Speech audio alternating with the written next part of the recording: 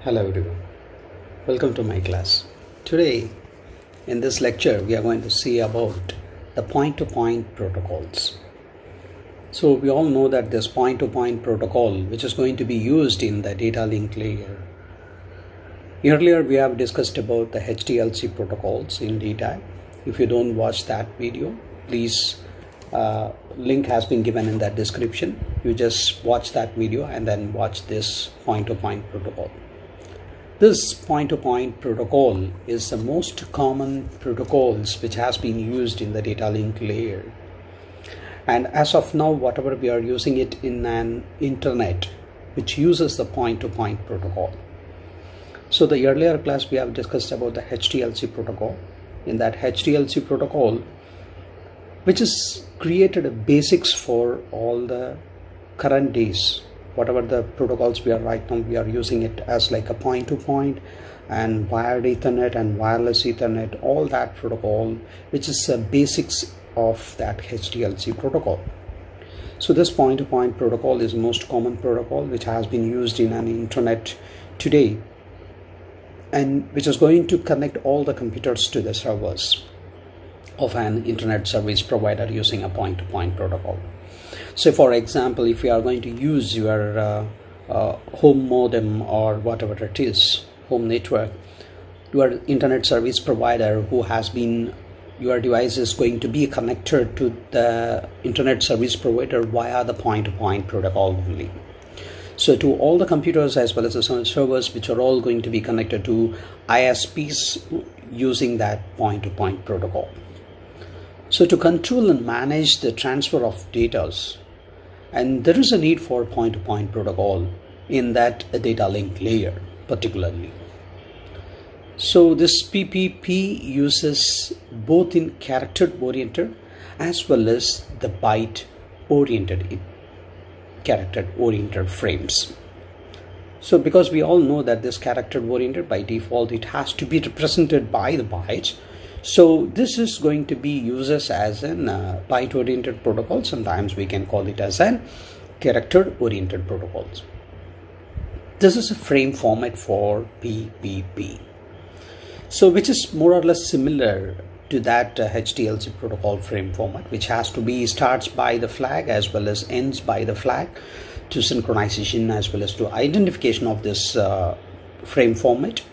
And then the address fields is an 1 byte, and then control field is going to be an 1 byte, and what the protocol it is going to be at is also half a byte of information.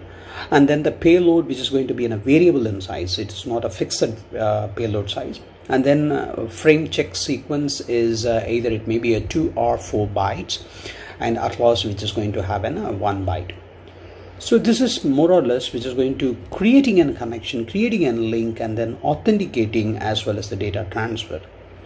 So the below flowchart you could understand that. So initially how this point-to-point protocol which is going to operate. You just imagine with your home modem how it is connecting it, the same way which is going to be connected here by understanding this flowchart. So initially it is going to be in a dead-end state. Once it is started, then the carrier is going to be detected. The signal, either it may be a wired or wireless, whatever it is, the radio waves, what the frequency that is going to be, carrier is going to be detected. Then immediately it starts establishing the connections. And if that carrier is failed due to the weaker signal or some other reasons, technical reasons, then immediately again it will go back to that dead state. And then once the carrier is detected and then establishing the connections, then immediately whatever that agreed by both the parties, as like you may be getting some connections. I may be got my connection by 1 Gbps of speed. You may be got your connection by 10 Gbps of 10 gigabytes of speeds. So whatever it is agreed, then immediately your service provider and you, then immediately the connection which is going to be established. Then sometimes we may be providing our authentications. I may be giving some authentication. Then the authentication process which is initiated. by means of there are different ways and means you can give an authentication. That also we will be seeing it in this class. So authentication is, if it is going to fail, then immediately it is going to move on to an terminate, and again it will go back to an edit state. Suppose the authentication is more successful, then the network is just going to be established. It means that your devices are all going to be connected to that particular network. Once the network has been established, then the network layer configuration which is going to be happen. It means that the dynamic IP addresses are going to be configured, then immediately which is going to be given to each and every devices which are all connected via your network. Then once the network layer configuration get over, then the data transfer process will start. Once the data transfer process finished, then again you can terminate. This is how the point-to-point protocol it is going to work in that. Apart from that, there are some multiplexing. It is going to use, there are so many protocols for authenticating and then for controlling your networks and other purposes that we will see in detail. It uses another set of protocols. It is not only a PPP, and another set of protocols which has established the link and then authenticating the parties who are all going to be involved, and then carry the network layer data, whatever the data exchanges. So three sets of protocols are going to be defined in that point-to-point protocols. So wherein link control protocol LCP and two authentication protocols AP, and then there are so many several network control protocols, NCP protocols are going to be used. Next we will see that where these protocols are going to be placed in that data link layer. And then multiplexing in a point-to-point, if you see in this, that from the network layer, the data comes from the different networking protocols which comes to an data link layer. We know that the data link layer format is the flag and then address and then control and protocol. So whatever the other protocols which is going to be used by the PPP, so all these things are going to be included in that your payload field. For example, link control protocol, authentication protocol, network control protocol, all these protocols data are going to be loaded into your regular payload informations only. So internet protocol, control protocol, IPCP, and then challenge, handshake authentication protocol, and password authentication protocol, and then link control protocol. All these protocols are going to be loaded into your payload field. Now let us see how it has to be encapsulated into your frames. So LCP packet, link control protocol packet, is encapsulated in the frame. So which is going to have the codes and then IDs, what is that ID, and then how much it is going to be a length, and then what the variable, that information which is going to be given, that has to be included in that payload field, in that along with our point-to-point protocol format.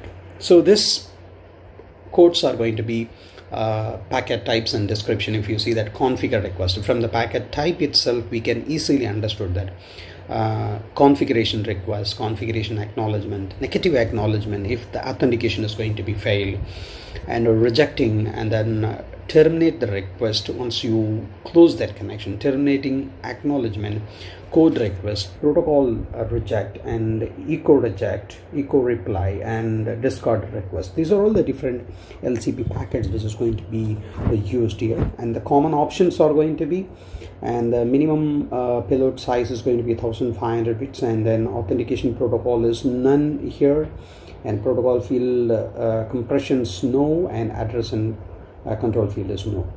And password authentication protocol, normally if you are going to give a password authenticating it, so first the authentication request it has to go, and then authentication acknowledgement which will given by your system, then you can able to use it. So here these are all the packets. If you see that the first authentication request which is mentioning that the code and then ID and then what is that length, and after that information which is going to have what is the username and what is the password length it has to be, and what is the format of the password, and then the password which is going to be in a variable in size which is going to be loaded.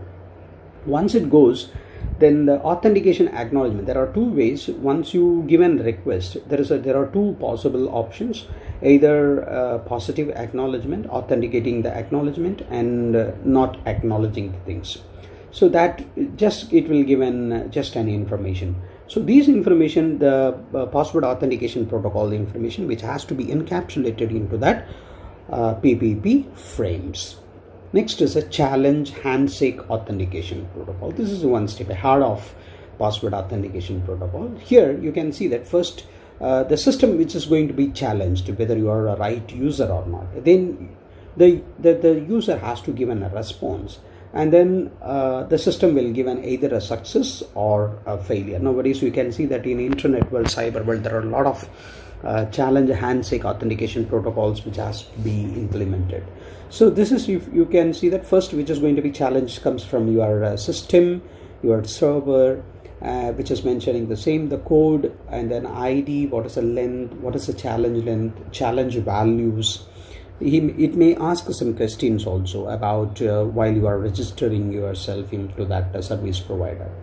Then the user has to give a response, stating that what is the code, ID length, and as well as the response length. And then there are two possible messages. Either your challenge, your response is success, or it may be failure. That is only a message. Maybe your credentials are not correct, or your payment is not done. Likewise, it may come only a messages. This information, CHAP packets, also has to be encapsulated into that PPP frame in that payload field. And then password control protocol, this is also which is going to have it in that internet protocol control protocol, IPCP. So IPCP packet code, ID, length, and then original information, all this is going to be encapsulated in the payload field. So that IPCP packets are the same like your regular challenge codes. The configuration request is for 01, configuration acknowledgement 2, and 3 is for negative acknowledgement, and rejection can be given, and the terminate the request, terminate the acknowledgement, and code itself can be rejected. These are all the possible 1 to 7 different kinds of packets which is to be used in the point-to-point protocol. And then IP datagrams are encapsulated into a point-to-point protocol frames. It means that we know that the IP datagrams which comes from the data link layer, so which may have the IP headers as well as the IP datagram user data. So as usual, the data link network layer original information which contains that IP headers as well as their user data, this has to comes into that point-to-point protocol. That is also going to be encapsulated inside our point-to-point protocol frames. So all such information you can see that which is going to be incorporated, which is going to be encapsulated inside our point-to-point protocols frame format. But in general, this is the protocol which is going to be common to be used in our internet right now.